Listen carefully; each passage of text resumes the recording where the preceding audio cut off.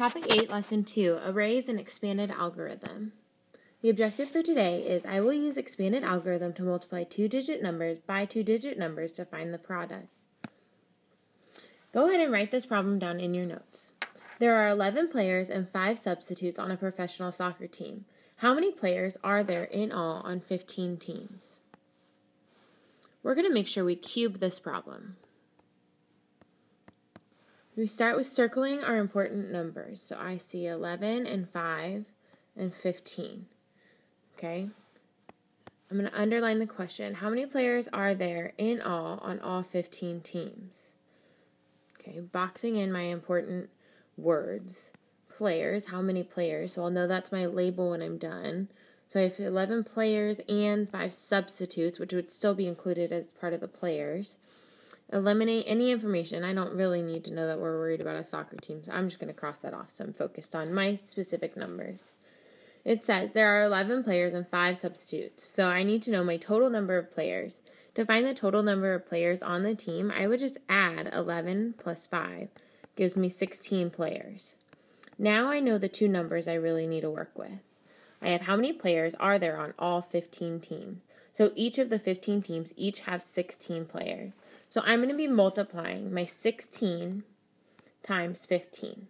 Go ahead and glue in your box diagram in your notes now.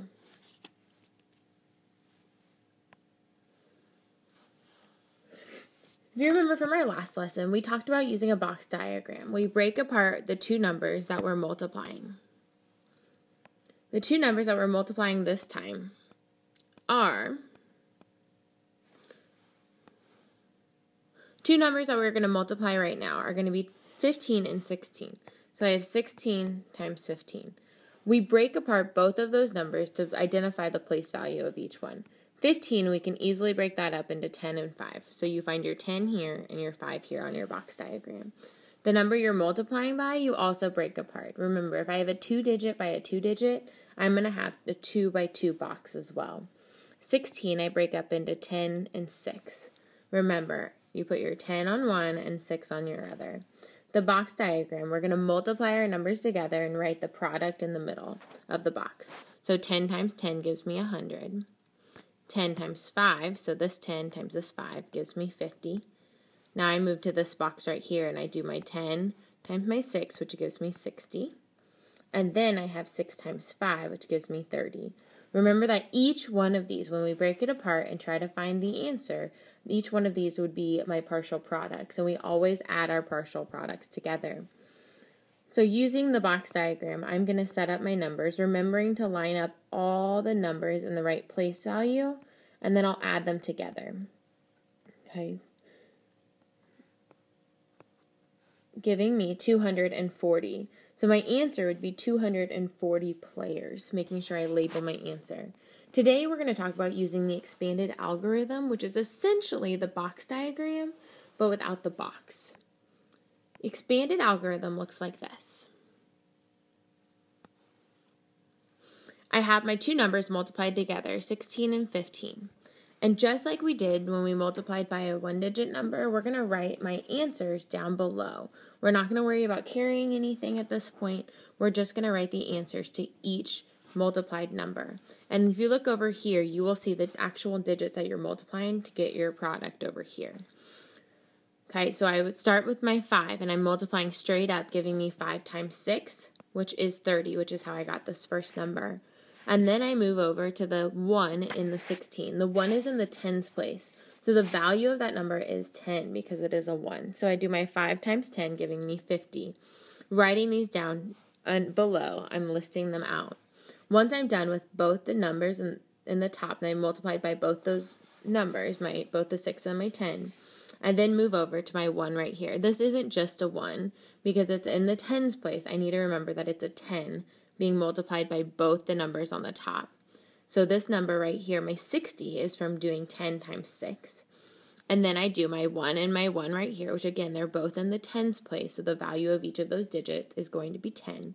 So 10 times 10 gives me my 100 right here. Again, these are all partial products. Because I have partial products, I need to remember to add. okay, because I don't have my final product. My final product is what I get down here. So once I add all of these numbers together, I'm going to get 240. We're going to try another one of these, working it out step by step. Make sure you write the next one down in your notes and be ready to solve with me as we set it up. Okay, so we have 17 times 13. Using expanded algorithm, I'm going to go step by step and make sure I multiply each place value. So I start with my 3. 3 multiplied up. 3 times 7 gives me 21. I write that 21 down below. I'm going to go ahead and erase this actually and rewrite it to give myself more space. You should have plenty of space in your math journals.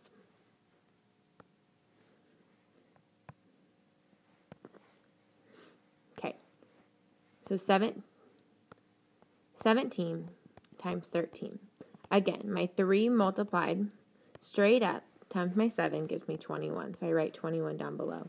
Now I multiply my 3 times this 1 over here.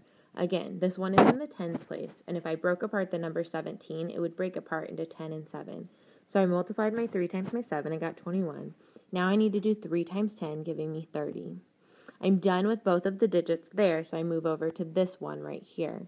Again, this one is in the tens place. If I broke apart 13, I would have 10 and 3. So it's 10 times 7. So 10 times the 7 giving me 70. So I'm going to write this here for you in case you've forgotten where those numbers came from. So I'm doing my 10 times my 7.